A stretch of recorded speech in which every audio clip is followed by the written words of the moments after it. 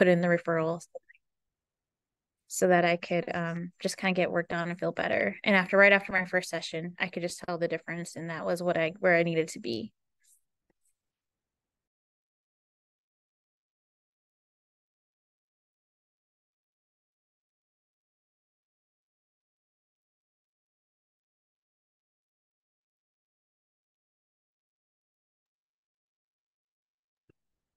And just to sorry to back up a little bit. So I do work part-time, but I'm mostly a trophy wife. It is very expensive to live where we are in rural Alaska. So I'm very fortunate that my husband can provide for us, that I can be a stay-at-home mom to our son. And I do have just a part-time job that I maybe put 10 hours in at a week. But I'll go ahead and I think hand it off to the next person. Or is it? Oh no, it's still on me. I'm sorry. I'm sorry. Um, so what I would like to also talk to you all about is that where I live, in my experience with the healthcare that I receive, is that I'm often spoken to, and I have to kind of work to have a provider engage with me, specifically a doctor. And that can kind of be met with a little bit of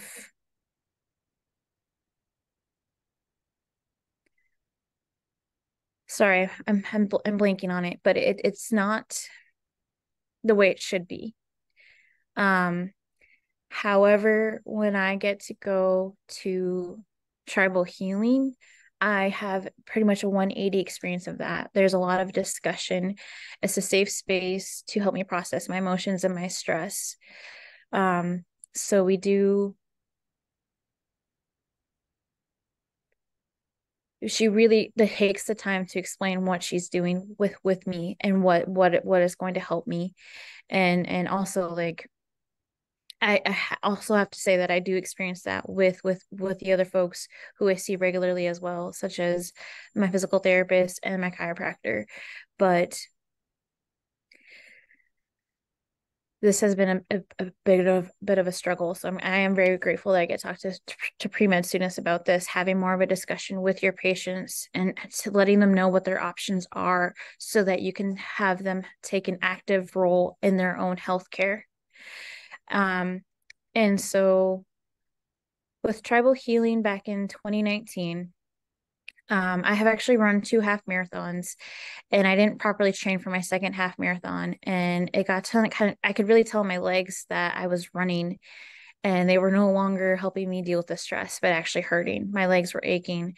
So I went and saw the tribal healer, and she actually had me take a break from running for about 7 months, which is a long time for me. And after her being able to fix them, it was so nice to be able to go on a run again and have my time for me to kind of just let go, which is a great deal of what our conversations are with tribal healing and the chiropractor and physical therapy about better managing stress. And so my emotions really play out in my body. That the stress that I carry is literally on my arms, my gut kind of twisting around with my emotions. These are all things that we kind of talk about letting go of, uh, and that is kind of detrimental to my health. And all of them really talk to me about kind of doing things differently and give me a sense of empathy and compassion. And I feel really, really fortunate. And I believe that's everything I have to share with you all. Thank you. Brianna and Ganeshtish, Anna. There we go. All right. Thank you, Anna. And I'm looking forward to this next section. And I'll share screen and then I'll do some introductions.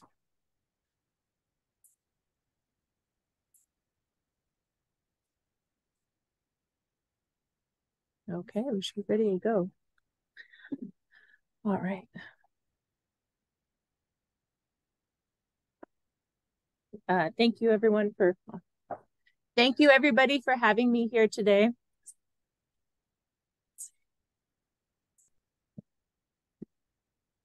I was going to use my river voice, but they wanted me to use a microphone. It might not be so loud. Here we go. Tleka klenach mida do it, yuchat do sak, shinget klenach, zetinach, yuchat do sak, nanyaina, chatsiti, kachadi yedi, chatsiti, shtakin kwan, ayachet. My English name is Mida Dewitt. My Tlingit names are Tsetsinok and Katuklaat. And I am Shinget. My family comes from Wrangell and Yakutat area.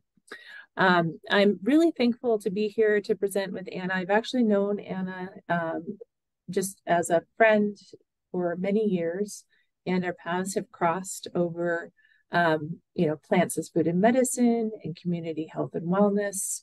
And so it's fun to be able to present at the same time as her. I also, in this story, Alaska is the biggest state, but the smallest community, right?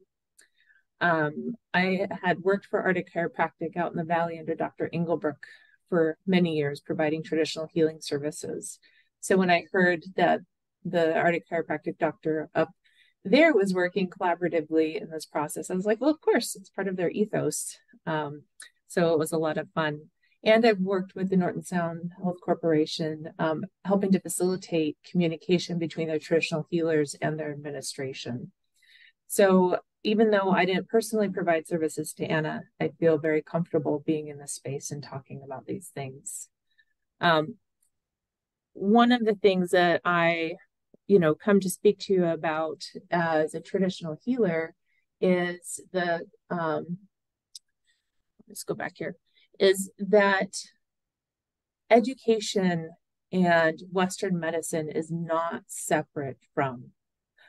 Traditionally, healers, when they did their work, they did a lot of research and development, and also knowledge was actually a trade item between medicine people. So the best way to work on a body part or the best herbs to work on an illness, some of the medicine people, even though it happened very rapidly in our state, when we had the influx of the epidemics such as smallpox or TB or influenza, there were pockets of medicine people who found out how to treat those illnesses with traditional plant medicines and other remedies. The problem is it moved so fast, it moved quicker than we could communicate at the time. And so we, lost whole communities. So when we're talking about traditional healing, there's different classifications. It's like saying doctor. Oh, you're a doctor. Are you a doctor of psychology?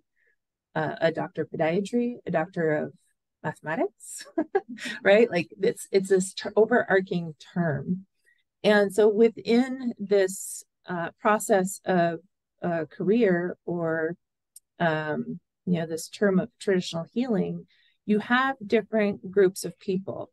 And it's broken down in two cultural contexts here. One is from Wilson Justin, who's Nabezna Atna Athabaskan from the Chistochina area. And that was put in as a definition for the doorway to a sacred place for the Alaska Native Tribal Health Consortium. And then the second one is a more Tlingit or Southeast version of the classifications. And so you have a tribal doctor, which is somebody who works with individuals, and their actual gift or what they focus on can be very different from tribal doctor to tribal doctor. Some of them focus on body work, some on energy work, some on talk therapy, some on ceremony, some on plant medicines, and then there's some that have the broad spectrum of capacity. And in here, you see funny words like sorcerer or witch. That's just because English is a weird language to translate into. And so, we don't want to give power to those things by calling them their traditional names. So we just kind of use the goofy Western names because it destigmatizes it, or it takes away that negative charge or fear that might be associated with it. The term shaman, I think, needs to be clarified here. I'm not going to read everything in here. I always provide a lot of text in my slides so you can take it away later cite it, read it, digest it. But the takeaway is shaman is actually a word that comes from the Yakutian area and, Evenki area, or that language. And it means their medicine person. And it has a very specific cultural context. So here in Alaska, we have different words for our practitioners. So like a medicine person that they would call shaman here would actually be an icht. And that level of, let's see here if we can get this smaller so you can see the screens. There we go. So that level of practitionership would actually be somebody who was an intermediary between the human realm, spiritual realm, and the natural realm. And they utilized the worldview to interact with those different spaces, and they were able to anticipate when things would go out of balance in a community or in relationship to the salmon run, right? And figure out how we could fix our behavior to be better relatives for those things. So that's what an ift or upward anas would be doing, right? So at the level that we're talking about traditional healers. And so an ethno-herbalist would be a Kayani Nakani, it sounds funny because they sound similar, but that would be like the spokesperson or the beloved uncle who speaks with the plants, right? Or auntie in this case. Tlingit and most of our Alaska Native languages are non-gendered pronouns. So unless it's specified, then it's a non-gendered pronoun. So the gift is something that was identified pretty early on in this practitionership. Most people who are in this work are actually born with gifts or predispositions. It's also, we see similar in Western context, right? There's little kids who I want to be a doctor when I grow up, or I love teeth. Which my son's girlfriend is it's her life goal to be a dentist. So it's that similar context, right? We have children who are identified very young. They're then cultivated by the community and taught how to engage with those gifts, and they provide mentorship and education so they can perform those gifts. And so the traditional healer doesn't own the gifts or spiritual power that they use to conduct healing. They consider themselves only a conduit for healing, for the energy to flow through. The act of being a conduit lends to a much longer discussion on ethics of healing and the responsibility of the healer to be healthy. However, the short of it is the healer does not do the necessary interpersonal work physically, mentally, emotionally, relationally, or spiritually. The imbalances can transfer. And again, that's a much longer conversation, but that just speaks to the ethics of the healing profession, not perfection. That would be the opposite, because nobody is perfect. That would be the balancer. It's that expectation of perfection, and that's not reality, right? Many of our traditional healers that we have today actually have significant stories of adverse experiences that they are now in service to because they want to remedy those social ills or relational ills that caused the experience that they had. So it's like that charge to engage in a way that they can fix our broken structures as well as our people. If you find with behavioral health, if you look at adverse childhood effects, our behavioral health providers across the board actually have high ACEs as well. It's because we see something that was an injustice and we want to do our best to correct that so other people don't have to have that experience.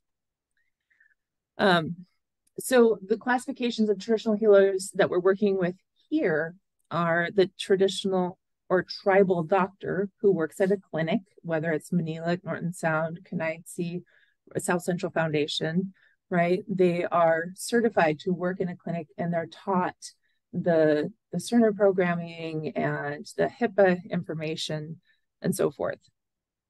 Traditional healers is a large class of people, whether they're operating in a clinical setting or if they're operating word of mouth from their homes. which is very common. And there's a lot of traditional healers who actually don't want to engage in the medical system because they will then be prohibited from doing their work in the way that they need to do it. So that's one of these reasons why we need to have these partnerships, right, for that freedom. And then we have, well, that's basically the two, right? And so they both have extensive experience, extensive training and treating patients, and they're recognized or certified by elders, by the tribe, by the Tribal Health Consortium or the Tribal Health Corporation. And so when we're working within this, the domains change. It's just not the physical, mental, and emotional. The domains that they work in that are compatible with the worldviews around the state. And again, we're not all the same, but we're similar. Is the spiritual realm, mental realm, emotional realm, physical realm, and relational realm. So if you just code switch from behavioral to relational, people are like, oh, that's a positive or negative behavior. What we do is, oh, the person's relationship with their stress is out of balance. So we need to work with that. Or the person's relationship with nutrients in food and being able to nourish themselves is out of balance. That's what we need to work with. So that code switches to the relational health. These are the different kinds of domains that you'll see. I mentioned a few, right? Indigenous research, that's actually our traditional original education is based on Indigenous research methodology now that's shared with you. That comes from a traditional context. Of course, our traditional nutrition, our plants as food and medicine, our game meats, our fish, all those things are important. We also have medicinal practices, energy work, body work. Language in itself is healing because it's tied to the relationship with the land. And there's science that's embedded in our language. Storytelling is an incredible and powerful form of healing. Then there's also the ethics in understanding relationship and protocols and boundaries, rites of passage, traditional counseling, song, dance, and drumming, environmental health, world healing traditions, biomedical interface and HIPAA, first aid and CPR, and ceremony and detoxification. So to say all of that, right, we have this inclusivity of spirituality. All things have spirit, right? All spirit deserves to be respected. And so when you start thinking in that way, that relational aspect actually takes on a much stronger role. And it's some of the core tenets. So adaptations, the adaptation and uptake of Western medicine, when we say traditional, some people think of it as stuck in the past. When we say that, part of that understanding is 4 minutes. Perfect. Adaptation is part of our traditional culture, right? Knowledge sharing and intellectual property is part of our traditional culture.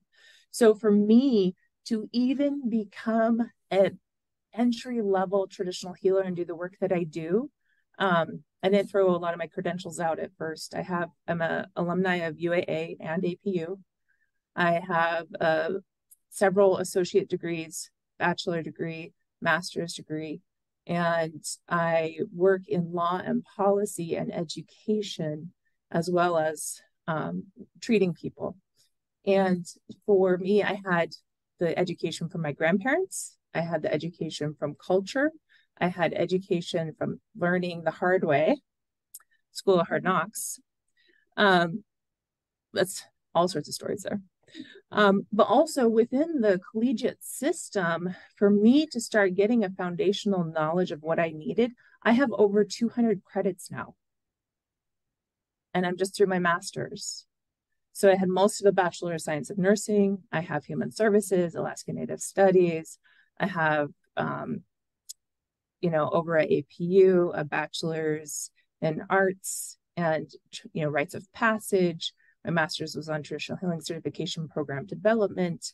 And so now after 20 years and almost about 200 credits, I'm now considered a professional. I'm not even a master or grand, mama. I'm just, they're like, okay, you can talk. So what can we do and what can't we do as healers, right? We cannot force people to heal. That's like the first rule of healing. And you will find that out as professionals as well. All we can do is support the community or the person in the process of acknowledging their feelings, providing education, holding space for processing emotions, assisting with identifying solutions, and providing support in acting on those solutions. So we help people who want to choose or who are on the process of healing themselves. So we're just tech support, right? And I think that when we bring Western and traditional together, we all benefit, we all win, especially our customer owners, our clients, or our patients. And so to tie this back in with Anna's story, you know, with all of that said, what she received may look like body work and tendon manipulation, which I have to say the people up in Norton Sound are masters in changing the structure of the body by tendon manipulation. And they don't even do it hard. It's like so gentle. But during that process, Anna also received talk therapy and storytelling to find out what was the actual root cause of why her body was out of alignment. And so that's the power of this situation is you have all these professionals working together and you have the person who can spend the time that many of you will not have when you're working to listen and get to those root causes. So thank you very much. And I will pass over this presentation and we'll be around for question and answers later. Ganesh Tish. Great. All right, our next panelist that's going to talk a little bit about their treatment, specifically working with Anna, is Chandra Praetor. And I'm gonna try and find her here so I can pin the video. Where is she? There she is. All right. There. Chandra, you want to go ahead? Get started? All right. So I'm Chandra Prater. I'm a physical therapist up here in Nome with Norton Sound Health Corporation. And I've been lucky to be up here for 8 years, and we have a great tribal healer team that we often consult with or refer patients back and forth. And so it's been very good. I haven't been anywhere else before where we've had such open referrals back and forth. So a little bit about physical therapy, and she also saw occupational therapy in our department, and it did. And so just even working within our two different disciplines and addressing different impairments and functional limitations. So physical therapists and occupational therapists work in the world of movement. Our goal is to keep people in their mobility and their independence as much as possible. And with that, the highest quality of life and within their lifestyle. So we really try to work on what we call patient-centered care, and then also evidence-based care. So the evidence-based is the westernized, like research, what works, but we don't want to lose the patient-centeredness in that trying to create the programs that we give patients or the exercises, or if we do other treatments, is really what is going to maximize that patient's ability to return to their lifestyle and their quality of life, or to improve their independence. So with Anna, one of our goals was definitely the running.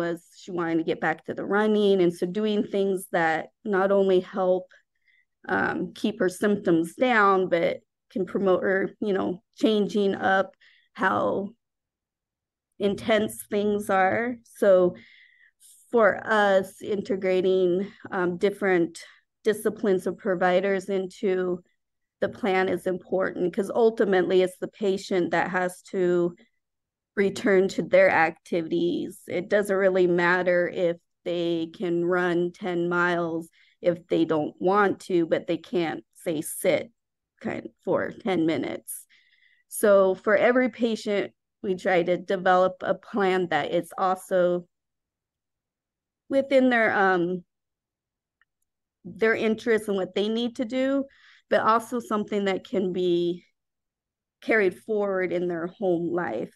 Our goal is that patients shouldn't need to see us for their whole life. Like, it's integrating what that program is. So finding exercises or an exercise program that they may already be doing, either if they go to the gym or if they, have a running program, and something they can carry out long term, and then they can come back if needed.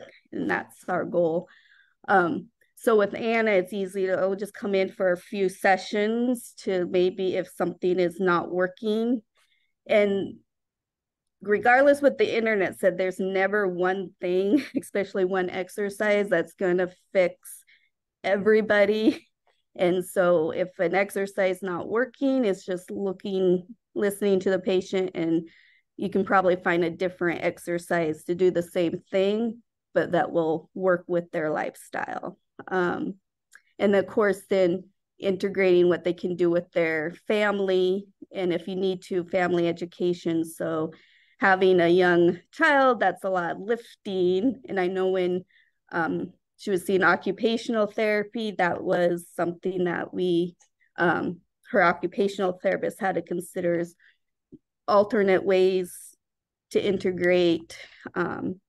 You can't stop being a mom just because your arm hurts. So that's our goal within our department, is using our interdisciplinary team, and that includes tribal healers. Sometimes, if we need a different medication from the doctors, working with them so that patients can return to their highest quality of life and stay independent as long as possible. So that's kind of just what I consider our role is within the healthcare system, is specifically with like Anna's case.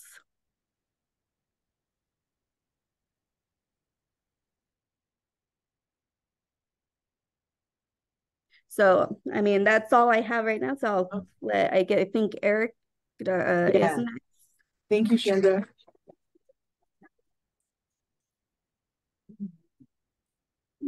Dr. Ortman, you're up next. And I'm going to pin your video, and you should be ready to go. Just have to unmute yourself, and you should be ready to go. Welcome, everyone. First off, I would like to welcome everybody into the panel today. Such a wonderful thing that's going on. Thank you to the presenters. Gloria, thank you, and Spencer. So I appreciate everybody being here.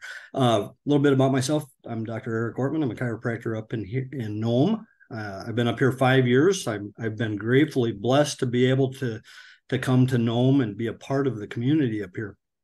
And if you haven't been part of the village community, you don't know, but if you have been, village community is a huge part of life up here, and anywhere in Alaska. So I'm grateful that I've been able to be a part of that. And part of that is patient care. Anna came to me. My role in Anna's healthcare is that of the chiropractor. Anna came to me back in 2021, November of 2021. She had seen a chiropractor prior to me. Like I said, I've been up here since 2018, and I moved up from Minneapolis, Minnesota, and from Iowa. And when Anna came to me, my initial role was to identify what her issues were, what drove her, what motivated her to seek care. And I quickly learned that she was a runner and she wanted to get back to running. Initially, her upper back hurt, but through time. I've seen Anna. I've been blessed to be able to see her 20 times since 2021, and I see her on a pretty continual basis. So initially, I found out that she was a runner, and I'm a runner too. I've been a weightlifter and a runner my whole life. I've run marathons and half marathons, and I love when anybody comes to me that's a high endurance athlete. Those are really fun to patients to deal with, and so I got the pleasure of being able to treat her initially in 2021. Of course, the first thing I do as a chiropractor, I bring the patient in. I do an intake on the patient. I do a history, and that gets my subjective with that patient. And in Anna's case, we determined it was upper back at the time, and throughout time, she's had various other complaints that she presents with. So. And you'll find that with your patients when you get into practice. You'll find that patients come to you and they might come with one complaint, but there might be other things that are going on, and you just have to be adaptive and treat the patient as they need treated. So, and then of course I did an exam, which gives me my objective and my assessment and my planned procedure with Anna in this case. Anna's care essentially from me is that as a chiropractor is chiropractic. I adjust Anna every time she comes in. I adjust her. She gets relief from that. When we see her, it's usually adjustment of the spinal column. There are times where I've adjusted the extremities. She might have pain in her hands or her knees or her hips or wherever, and we adjust that accordingly through our visit. So, and of course, the chiropractic adjustment removes the nerve interference that might be stemming from nerve root, as you'll learn in your studies. So, obviously, that are the things that hinder or might hamper Anna in what she likes to do. So, that the ultimate goal is to allow her to live her best life possible. And I think Chandra hit on that. That's really what we want. We want the patient to be able to feel the best, do the things they want to do, and return to a life that they desire. So we know that is homeostasis. We know that that's probably not, in homeostasis, 100% is the day we're born, but gravity acts on all of us, and ultimately we have to address issues that the patient has. And then additionally, I treat Anna with interferential stimulation. Everybody wants to call it TENS unit. It's not a TENS unit. It acts like a TENS unit. It kind of looks like a big TENS unit, but it's a therapeutic modality that we use in chiropractic. We use pads, put pads directly on the skin. The impulse, the pulse per second of that pad sends an impulse up through the spinal column. The brain, areas in the brain, the thalamus, the hypothalamus, the pituitary, release a hormone. You know them, you've heard of them, enkephalins and endorphins. They get released back down to the area that's being stimulated.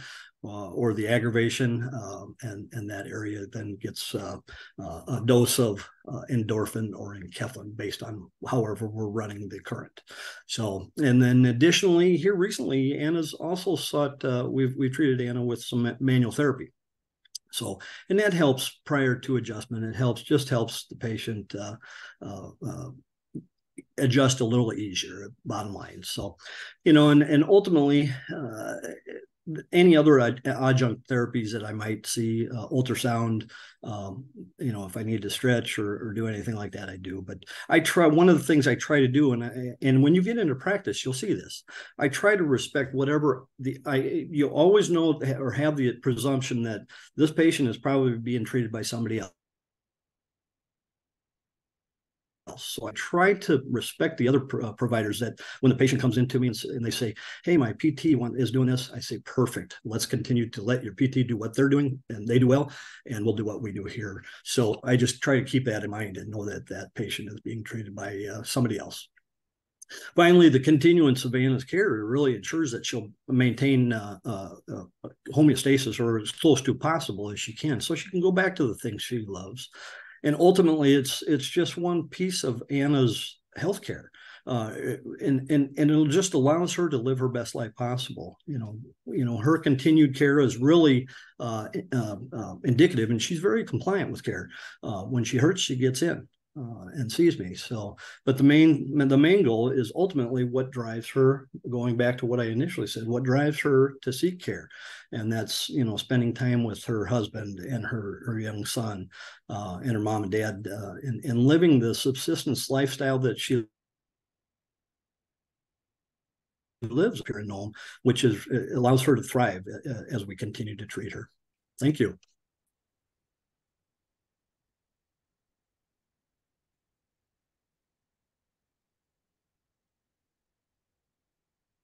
I'm getting better at this as I go. All right. All right. So now at this point in the program is when we're going to be turning things over to all of you. We're going to be breaking out into small groups. And that means that the folks on Zoom are going to be assigned to breakout rooms. If it so happens that you're in a breakout room without a facilitator, we're doing our best. We just don't guarantee that everybody shows up that says they're going to show up. So please, if you are in a room without a facilitator, you can raise your hand. You will make sure you get a copy of the facilitation questions. And then someone's going to have to volunteer in that breakout session to help guide conversation for the folks that are online. If you're here in person, you should have on your tag the assignment of what room you're in on your name tag that you received, so you'll know where to go. And we are going to have a person in each room that's going to be facilitating that small group discussion. The questions that we're going to go over are right here on this slide: the roles and disciplines of integrating traditional healing in Western healthcare practice, and the perceived benefits of an interprofessional team. You see that Anna shared she has an interprofessional team and that benefit that it had to her. So you're going to be talking through that in your respective small groups. In terms of time, everyone here in person. So first off, if you're on Zoom, you're going to have about a 10-minute break. The breakout rooms are going to start at 12:10. So you'll have a little bit more than a 10-minute break.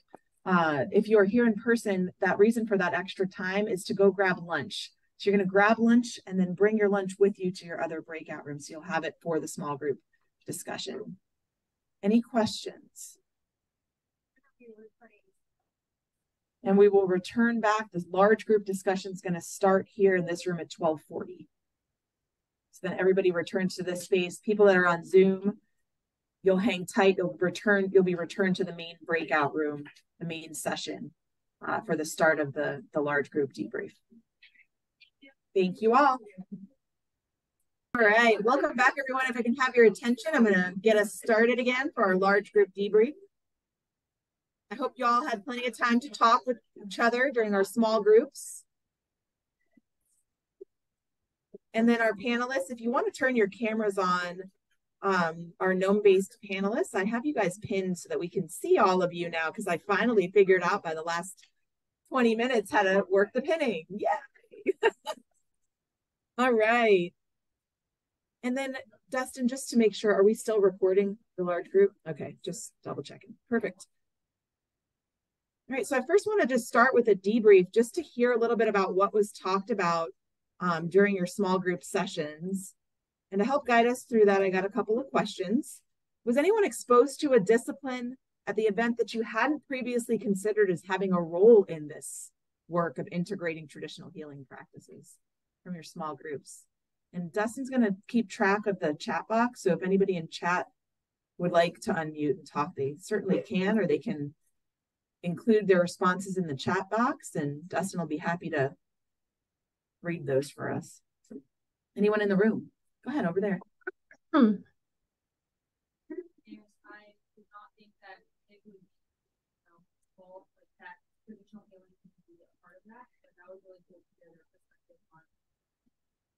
So I'm going to repeat that for everyone in here in case you weren't able to hear on Zoom. She said that there were some dental students within their group, and that was a real eye-opener of how those that practiced in oral health care might include some traditional healing methods or referrals. And I told my group, we had a dental hygienist in our group too, and I said, Ellen, she's my dental hygienist. If she's not there when I show up, man, I'm upset. Like, I had such a good relationship with her.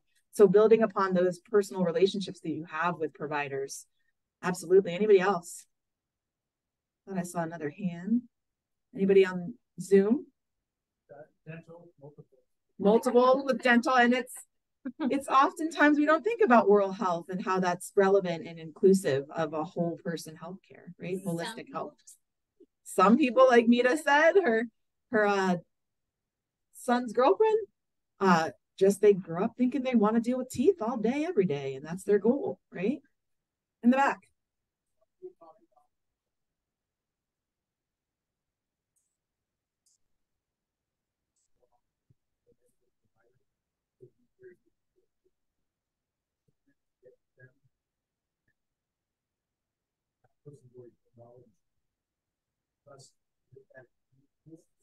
So that could be a gateway for you to help that.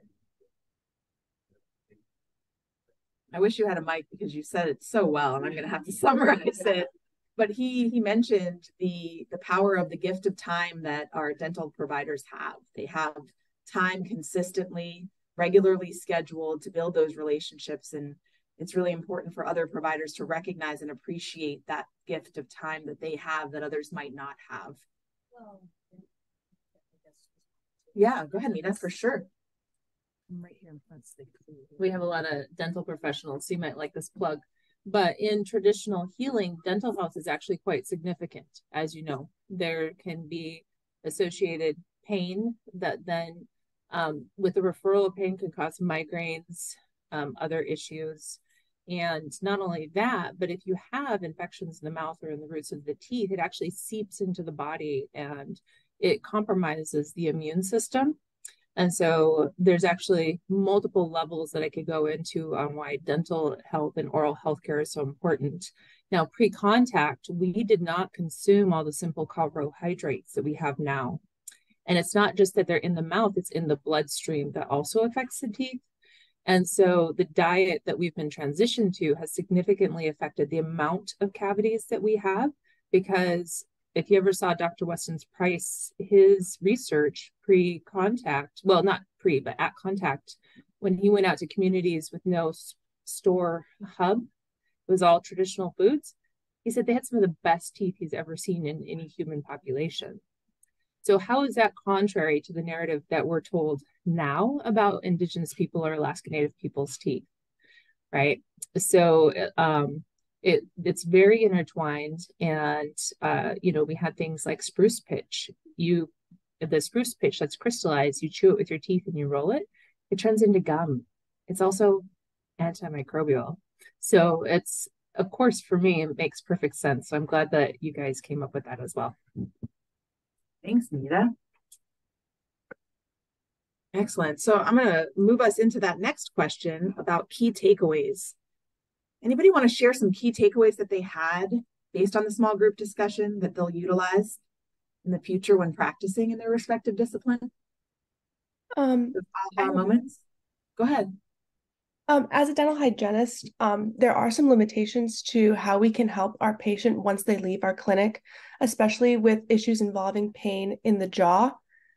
So I think it's really important to be able to have resources and be able to give accurate and helpful referrals to all of our patients when we can't treat them in the clinic.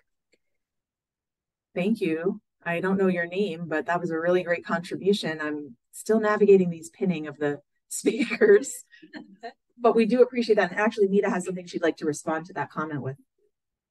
Yeah, sorry, guys. I didn't realize I knew so much about teeth.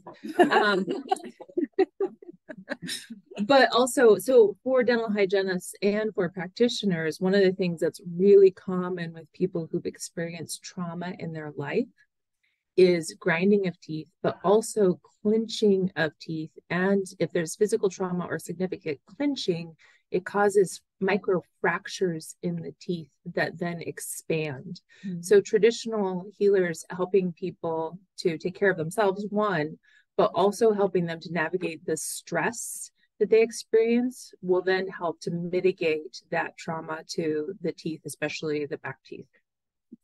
Thank you, Mita. Any other takeaways? Go ahead.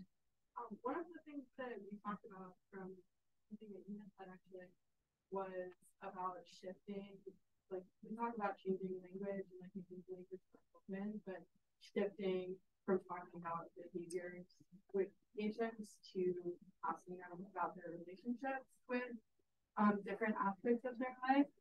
And so we talked about it in our small group, but that's definitely something that I'll take away from this talk today, because I just think it's such an amazing like change of perspective and way to open up conversations with patients, and maybe like gain some insight and see what their relationship is with traditional healing practices, like prior to having come to your office. Excellent. So again, I'm going to try to be as eloquent as you were with this recap for the Zoom folks, but the importance of utilizing relational questions versus behavioral questions with patients, that it could completely shift the outcome of that conversation and the level of information that is returned to the provider. Excellent. Brianna, I see you on Zoom with a question or a comment. Go ahead. So I just wanted to, our small group, we had a couple pre-med and some nutrition and some nursing people in there. And we all kind of talked about how one of our students said, nobody can do everything. So we have to really focus on relying on the other interspecialties to get the patient the care that they need, and taking all of that demographic information, the cultural background and their belief system, and really integrating that all into the care of the patient rather than just using it for filing purposes. Yes. Thanks, Brianna. That's a really, really great point. I see someone else in the room, and then I'll go back to some comments I'm seeing in the chat. Go ahead, in the back of the hat. I heard a couple of folks in my group talking about relating to patients, and I noticed that there are a couple of takeaways I got from that I found pretty helpful, in that it's very difficult to motivate someone without, like a stranger patient who doesn't really know you, without sounding like the only person talking. They'll just feel like you're talking at them. And so another takeaway I got from that is we should use and build off the patient's input, and they'll be motivated to participate. Excellent. And just for recapping for everyone on Zoom, the importance of utilizing those relationships that a patient might have with a traditional healer to motivate compliance in practice and in treatment, and that trust. And I think Anna said it, not feeling like you're being spoken at, but that you're part of the discussion, that you're working with the provider, not being talked at.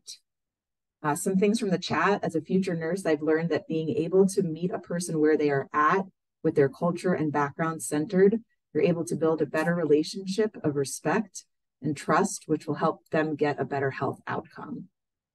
Excellent. Thank you, Elise, for that comment. Anyone else in the room? Go ahead. With an amazing yellow blazer that I want. I love it.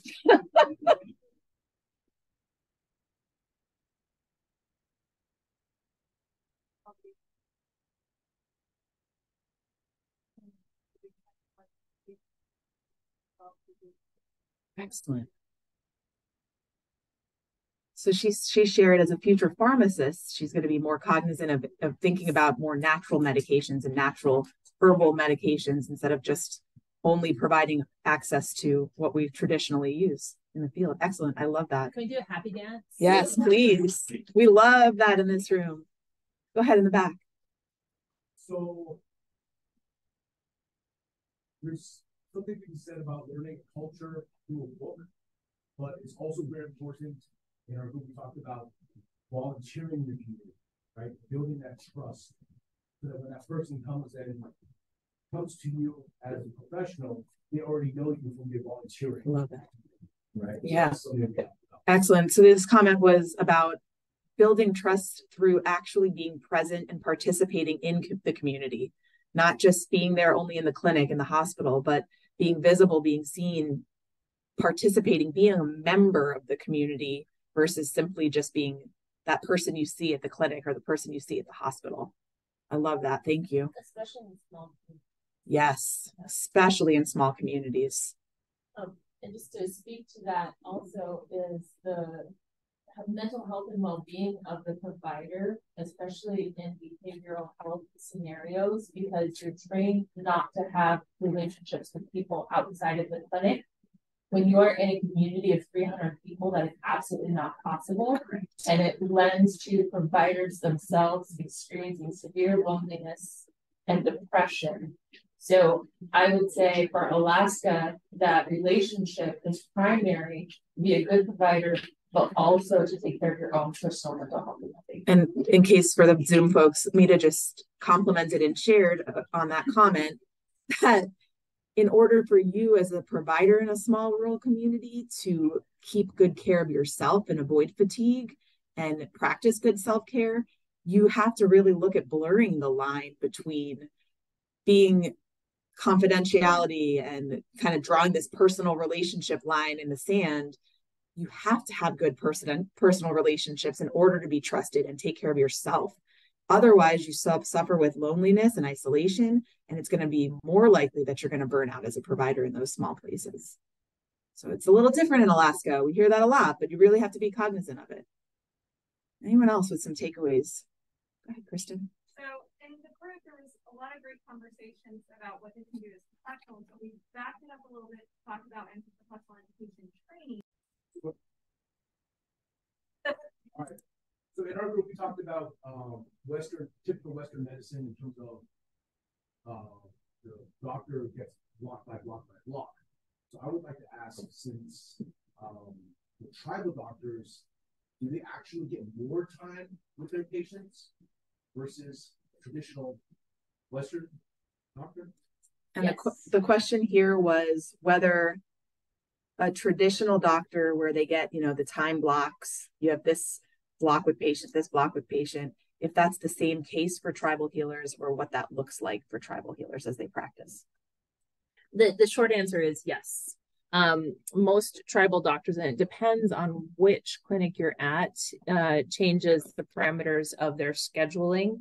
However, they generally have anywhere from, half an hour to up to 3 hours as needed to spend that time with people. Because one of the worst things to do is get people to open up and then kick them out the door. Now, because of the monetization of healthcare and time, there's a fine line, and there's a lot of push from some of the institutions to reduce the amount of time that they have with clients. But the traditional healers themselves continually push back and say, I see 3 clients a day. That's my practice, and that's how I maintain my ethical standards. Thank you. Thanks, Mita. Other questions for our panelists? Over here, Ella. In our group, a lot of people really wanted to find out how they discover more about the actual, traditional practice, what kind of verbs are used, what does storytelling therapy include? Is there places you can go to get more information about it without being more?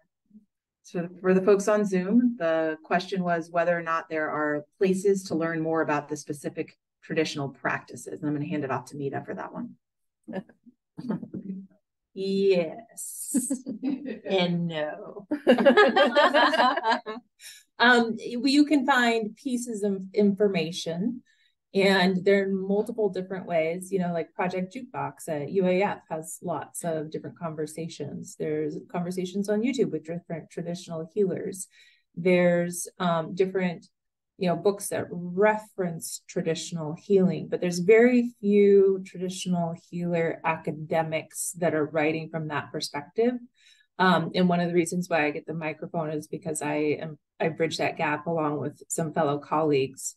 Like Allison Kelleher and Tikhon Galbraith and Jennifer and Drewley. We all bridge those gaps in that space.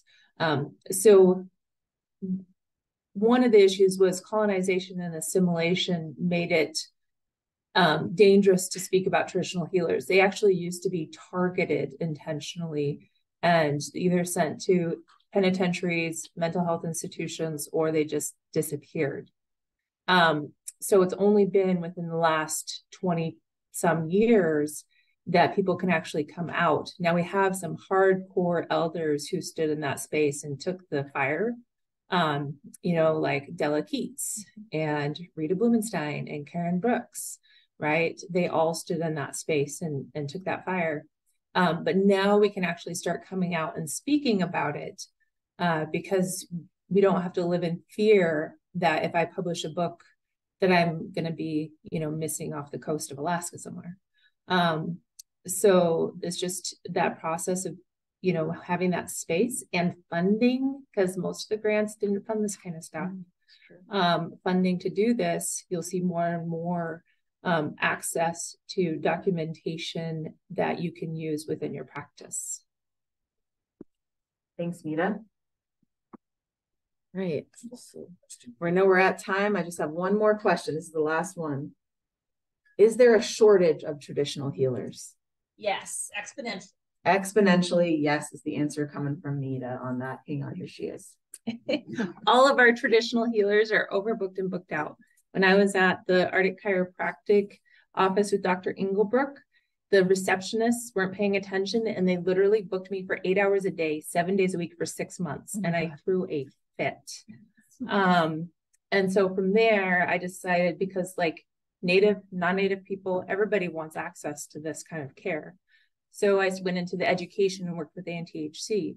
And now I'm working in law and policy to address this need. So we need a huge investment in workforce development to have enough traditional healers to even begin to meet the need. Thank you, Mita.